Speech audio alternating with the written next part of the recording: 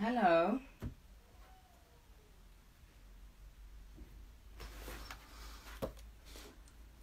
Hi, how are you? Okay, let me just pin the book that I'm going to be reading.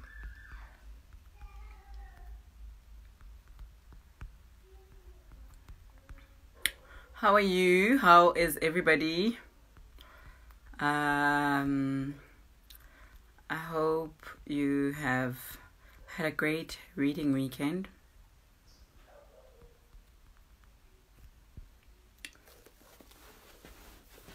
I don't know why do people not mispronounce, but they spell. Let me change this.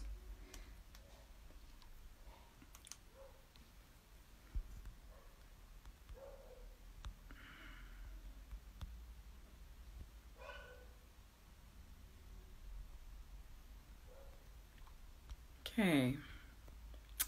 Hello. Finally. Okay. Hi. Happy Monday. How are you? How was the reading weekend? Hi Amgela. Hi Sumule. Hi everybody that is gonna join me. Today I decided to read from pages of I'm not gonna read like start from the beginning and so I'm gonna read from Misbehave by Malebo Sephodi. This was a read. I read it in 2017, but I go back to it now and again, mainly to remind myself that I must love myself, and I must value myself. So this book reminds me that you need to value yourself, you need to love yourself, you need to be kind to yourself. And yeah, guys, please forgive my kids in the background if you can hear them. But yeah, there's fights downstairs. How are you? Have you guys read Misbehave? I do have it covered, as you can see. It's, yeah. I'm gonna read I'm gonna start the book at the first part, and then I'll go to a part of mine that I enjoyed, because she writes, these are like essays. Let me read the contents. The first one is her story, one word, and Misbehave, one word without the S, but the book title is Misbehave. But yeah, one of the chapters is Misbehave, one word without the S. There's love regulated, hashtag Dear Black Men, help yourself to some sexism, you may now kiss your husband, whose image exactly, and SEX in caps. And there's Beyond the Quotas, and The Elusive Modern Woman, and self-care as misbehavior. That's my favorite part. But I'm gonna start with her story, and then I'll move to, hopefully there will be time. But yeah, welcome to everybody that has just joined me. I'm reading from Malebo Sephodi's Misbehave. Please let me know in the comments while I read if you have read the book and what did you think of it. I think this book has it's like it needs to be read by every woman, every man. If I could, I would actually buy it for everyone I know. But yeah, it has also had a life of its own. I think I need to check with Thabiso and Malebo how many reprints has this gone to. But yeah, you also need to get this book or order it from the Blackbird Books page directly, which is blackbirdbooks.africa. They are now selling the books directly off the website. So blackbirdbooks.africa. Let's support Thabiso and keep Thabiso in business. Blackbird Books has done so much for the literature space and for Black people and black stories, and ensuring that Black stories are like out there. So please go and follow at Blackbird Books _Africa as well on Instagram. Tsidi says, I've read the book and what a gem. You're right. It should definitely be read by everyone. Just by reading the contents of the book, it's like, I hope I gave those of you who haven't read it like a little idea. But yeah, the first part, I like how every chapter or every essay is introduced by hi Queen. Every essay is introduced by a quote. So a quote or a word and an explanation of the word. No, you haven't missed the reading. I just started now. I'm gonna start now. I was just introducing the book, and then I'm gonna continue for the next 20 minutes or so. Hi Jane. So the essay Her Story, she this side she explains what patriarchy is. Pronounced patriarchy. It's a noun. The rule of the father. A social system in which men appropriate all social roles and keep women in subordinate positions, which has managed to survive for so long because its chief psychological weapon is its universality as well as its longevity. Or a system of society or government in which men hold the power and women are largely excluded from it.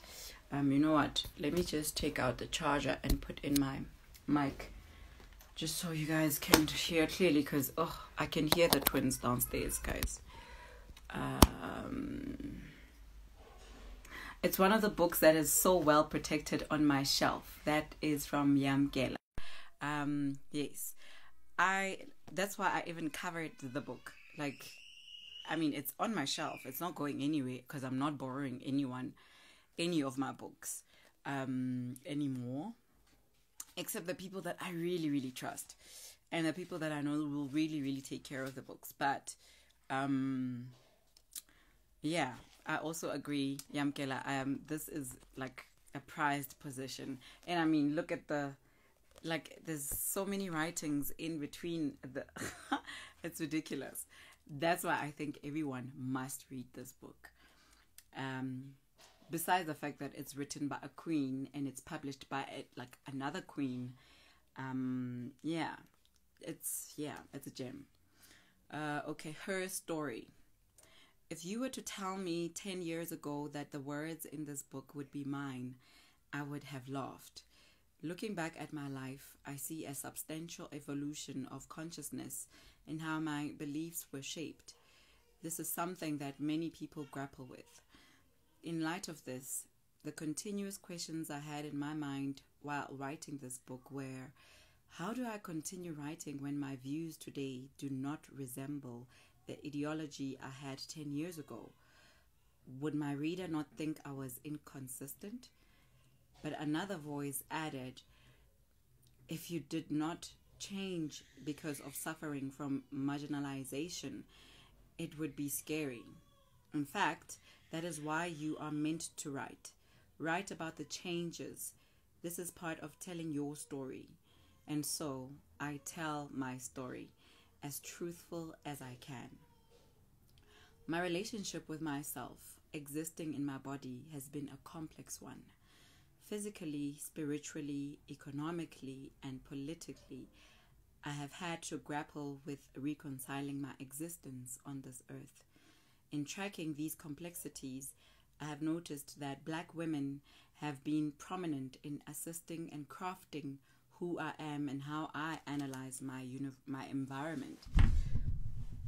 Sorry. Bookaholic Queen, hello. She says she loved this book. Yeah.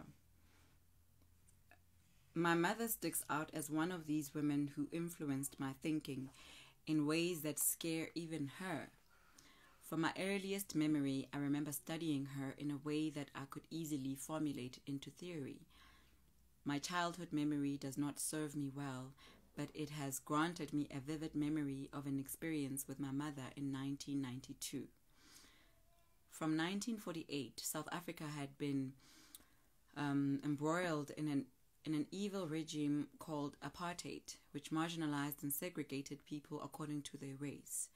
In March 1992, a referendum to end apartheid was held, brewing mixed reactions from those who benefited from it, but this signaled freedom for my parents and those who had suffered under the regime. Our country was experiencing a transition. A kind of uncertainty came over South Africans who had wrestled with the chains of oppression. The possibility of a new dawn filled the air. Even with these moments, it was not unusual to experience adults trickling into our house in Ennerdale, a town situated south of Johannesburg, filling the air with laughter while melodies painted hearts with joy. A sudden groove developed in my parents' hips, always finding a moment to celebrate.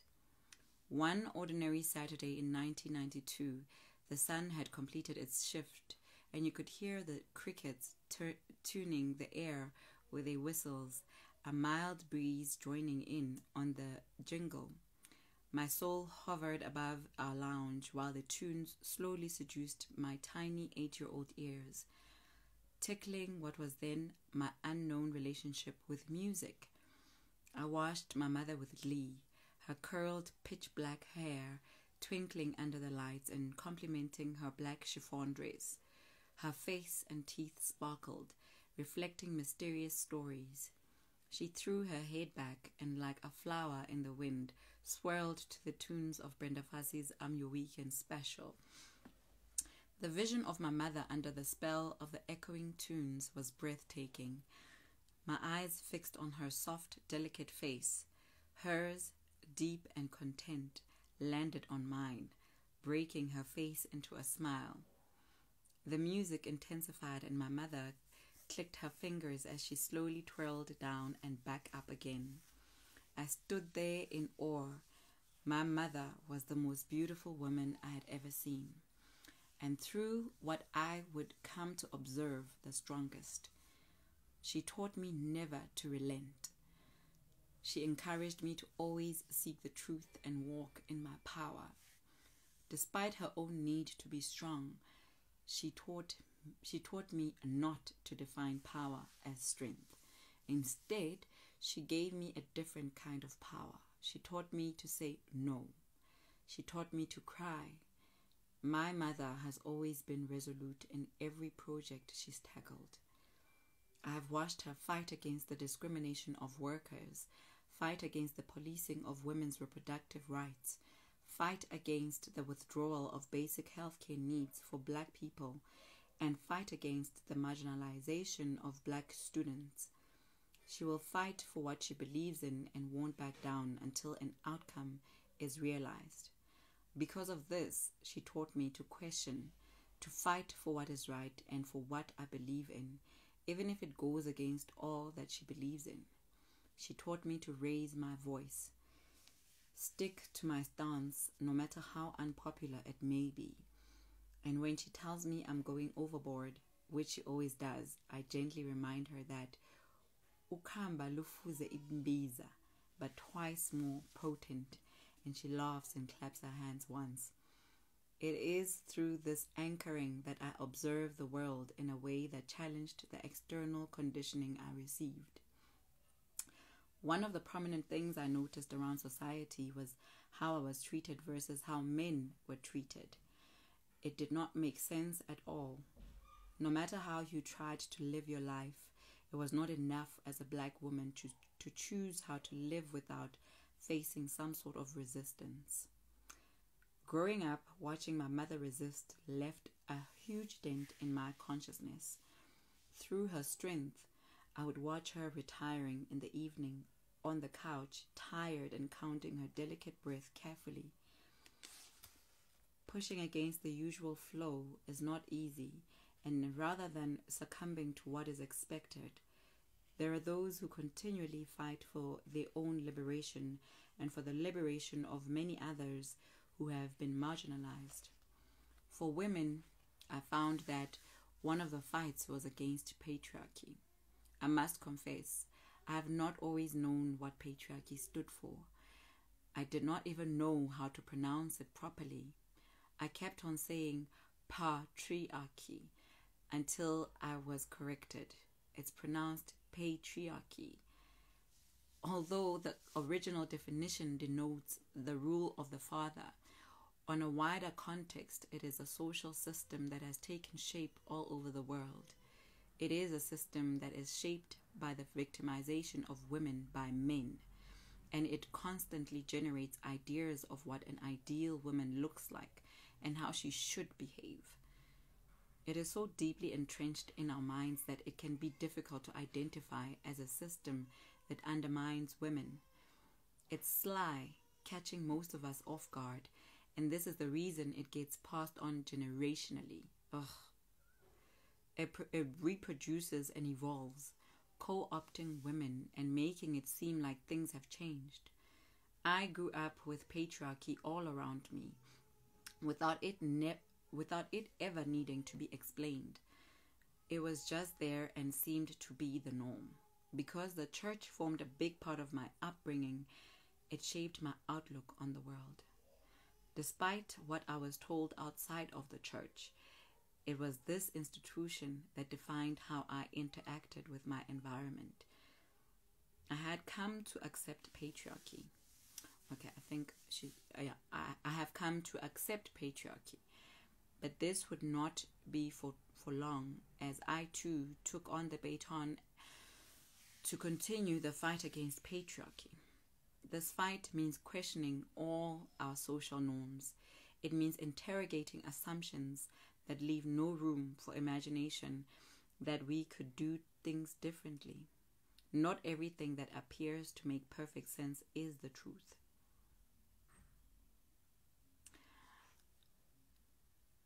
Oh, Queen says, I felt that sigh in my gut. I can definitely relate. Yeah, there are so many chapters in this book. Guys. But yeah, let me continue. I've come to accept patriarchy, but this would not be for long, as I too took on the baton to continue the fight against patriarchy. This fight means questioning all our social norms. It means interrogating assumptions that leave no room for imagination that we could do things differently. Not everything that appears to make perfect sense is the truth. We might benefit from asking uncomfortable questions in order to conceptualize alternative ways of living. It has not been easy figuring out how to write this book and what to include and exclude, but what was important was that I tell my story whichever way. I no longer want to censor myself out of fear. Many voices have been silenced, filtered, erased, misplaced, edited, hidden, ignored, and my silence would add to the list of these voices. But, as Laurel Thatcher Ulrichs wrote, well-behaved women seldom make history. This slogan resonated with the transition towards owning my life. When I first encountered it, I wrote it down in my journal and I knew that I would have a story to tell. Toni Morrison tells us that if there is a book you want to read, then write it. With this book, I share my personal trick through the transition from a well-behaved black woman to one who misbehaves. While writing this, I had my unborn children in mind because I do not want them to be born into a world that still perpetuates oppression. If they are born and the world continues to be an unsafe place to exist in, they must know that there are systems such as patriarchy that are committed to wringing their life out of sexually marginalized bodies. They must know that they should not be defined by these systems and resist conforming at all cost. Hello, Blackbird Books. Why didn't you say you're reading Misbehave? Well, I'm sorry, but I did. Listen, yeah. I just decided like 5 minutes ago. I'll explain why later once I'm done. Where was I? Okay, my children. They must know that they should not be defined by these systems and resist conforming at all cost. I drew on my own experiences and recalled the details as best I could. When memory failed me, I engaged those who could fill in the gaps. I've also, with permission, used stories narrated by different individuals. Because I share many of my encounters with different people, I've changed their names where possible, but have obtained permission from those I did not change. Although not a memoir or autobiography, I made Misbehave personal because I believe there is much power in being open and honest about our lives. These are just experiences that I use to share the changes that took place in my life. However, I acknowledge the privilege I hold living in this body of mine. It is with this privilege that I do not claim to be representative of Black South African women or those who continue to experience sexual marginalization. This is one story out of countless others that seeks to expose patriarchy, and my hope is that it becomes part of a bigger conversation. I know that there are many women who unconsciously or consciously have no problem with patriarchy. I interact with them all the time. I used to be one of them. Some live with it and others defend it with all they have. I know that among them are those who are in the process of questioning it, while others are afraid to do so, perhaps out of fear of what they will discover once they begin. It is traumatic to find out that so much of what you have been taught to believe and stand for is actually used to control you. Fear can be a tool to keep people trapped. We frequently accept norms in the name of culture and beliefs. All of these must be interrogated.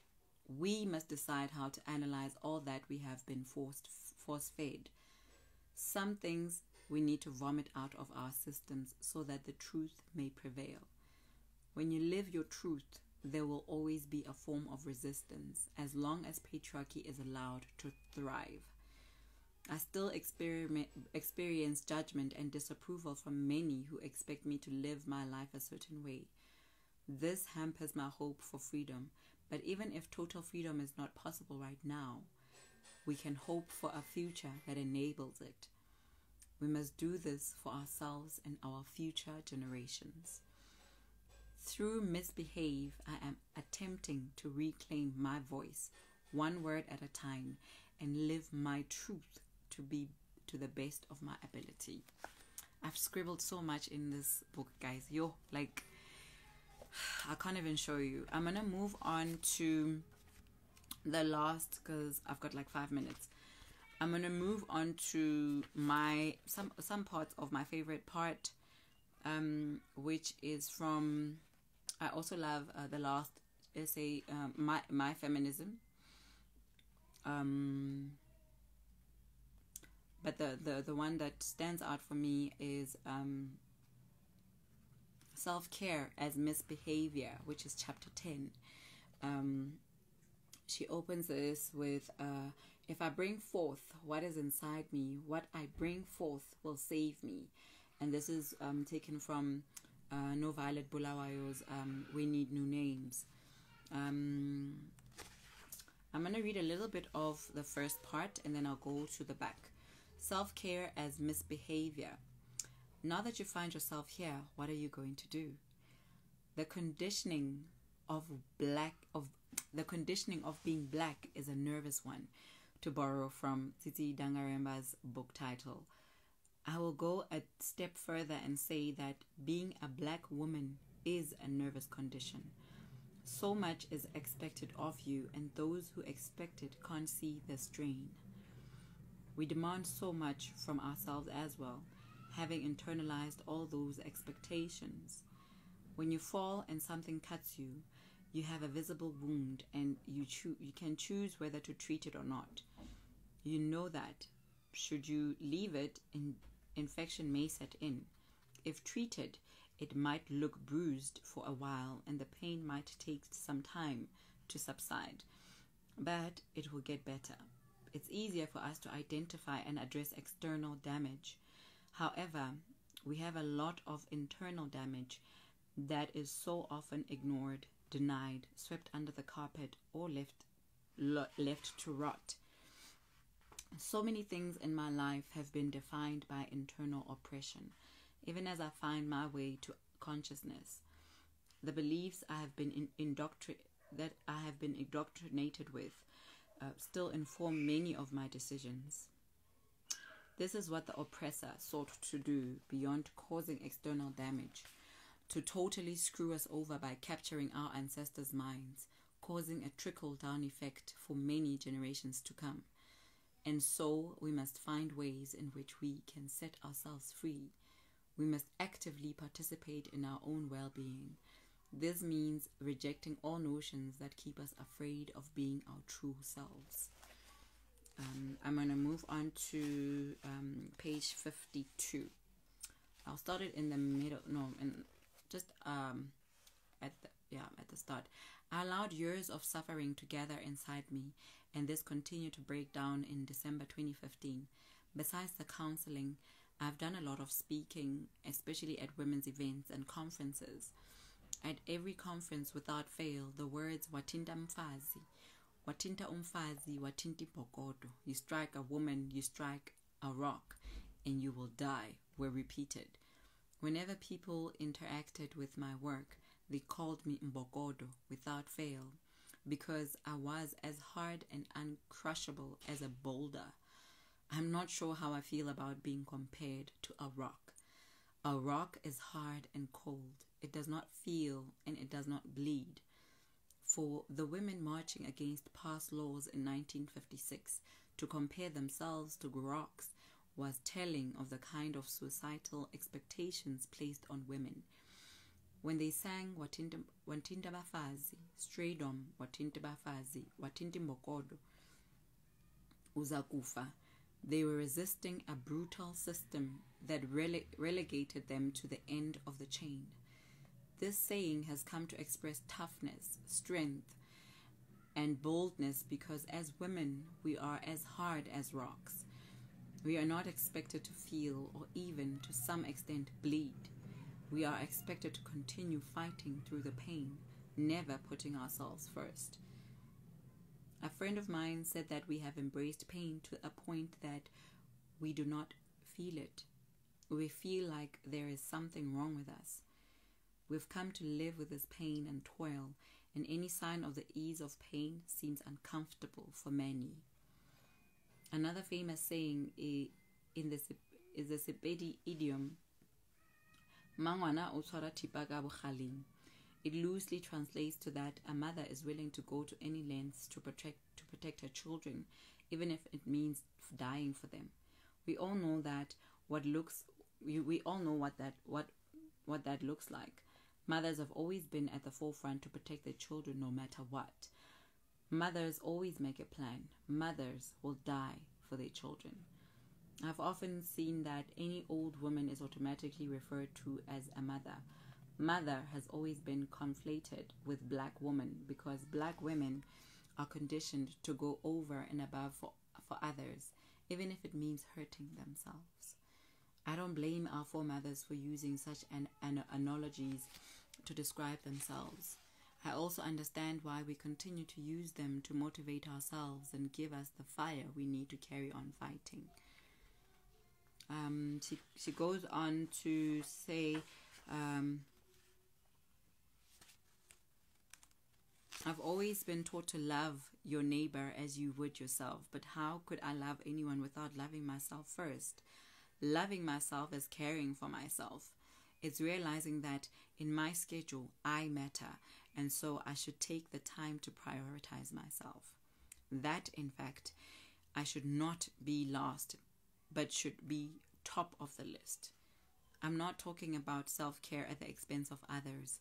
I'm talking about the self-preservation that makes you effective in maintaining the welfare of yourself and others. Even as I write this, I'm sensing some guilt and feel the need to explain that I'm only exploring self-care for the benefit of others, to get myself healthy so I may serve longer. I cannot fathom the concept of self-care for my own sake because of how I've been conditioned as a black woman. Yeah. Audre Lorde declared that caring for myself is not self-indulgence, it is self-preservation, and that is an act of political warfare. When she wrote this, she was going through a health crisis. From discovering the first lump in her breast to the cancer spreading to her liver, she wrote about her battle to live with and fight the disease. She discusses death and how a struggle for life is a political struggle. When you are marginalized, you grow up knowing there is a system put in place not to support you, but to harm you and remind you that you belong at the bottom of the ranks. So to fight for survival, to push back against this system is an act of warfare. Her quote reminds me that taking care of myself is essential for my well-being, even though I often feel guilty about it.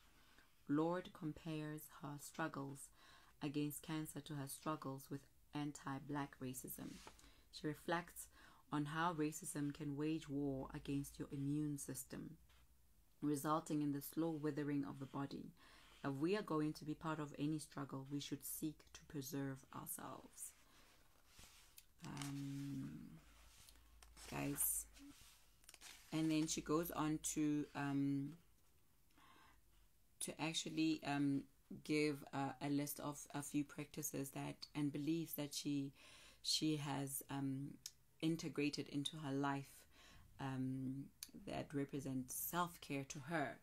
What does self-care mean to you? So I enjoyed this essay because it reminds me to take care of myself. It reminds me to be still and actually know that for me to actually give of myself to my family, from my children to my husband, my friends and everyone else, I must be okay first, you know.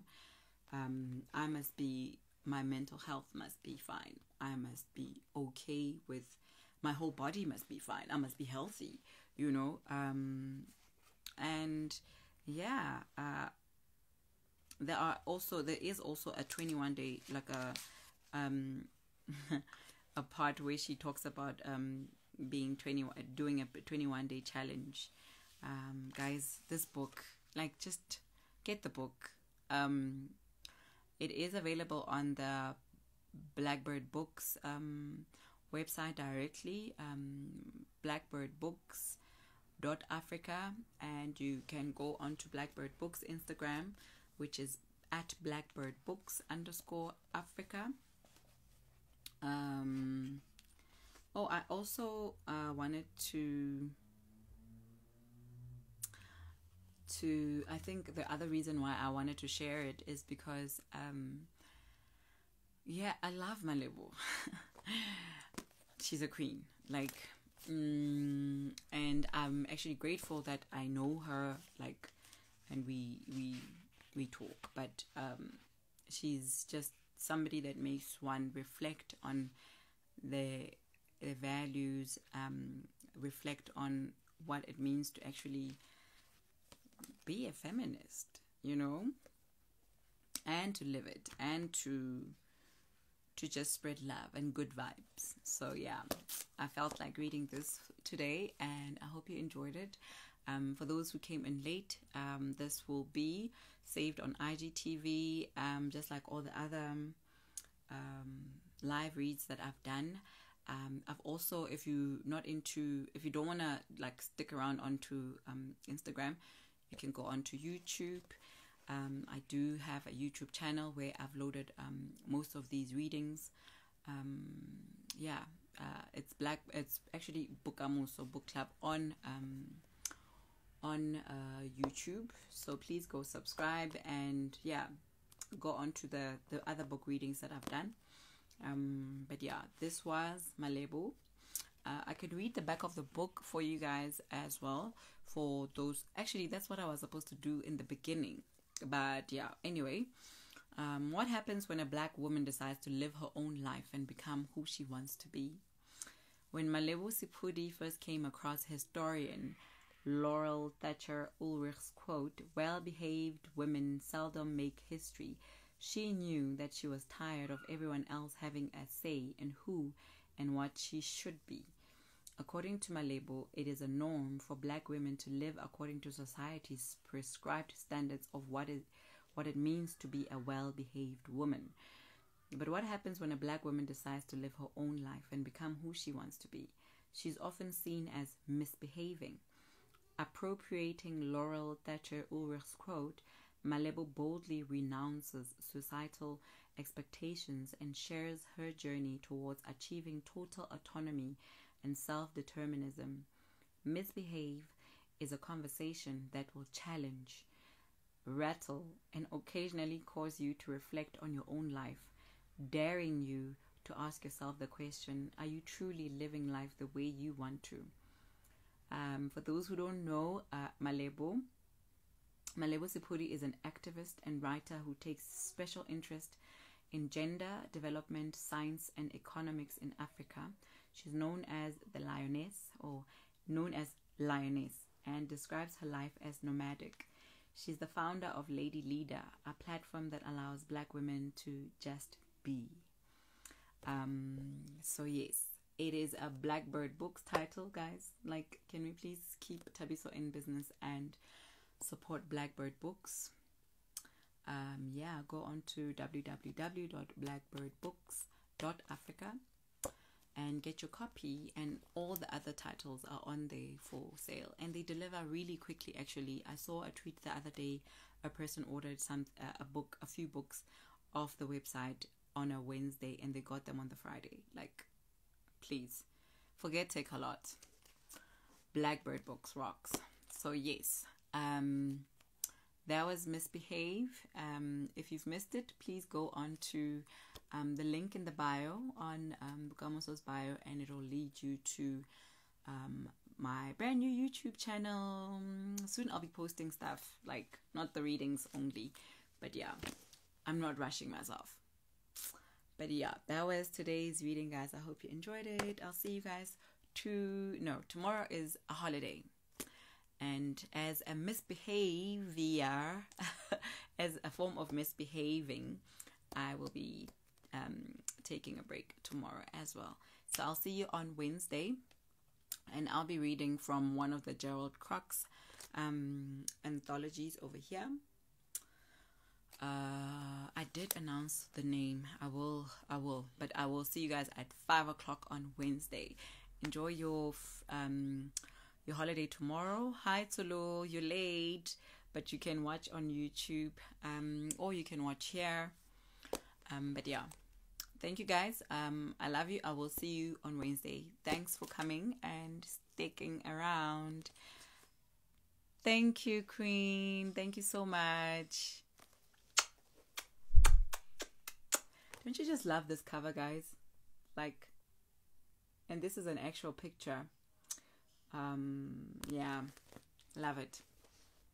Bye.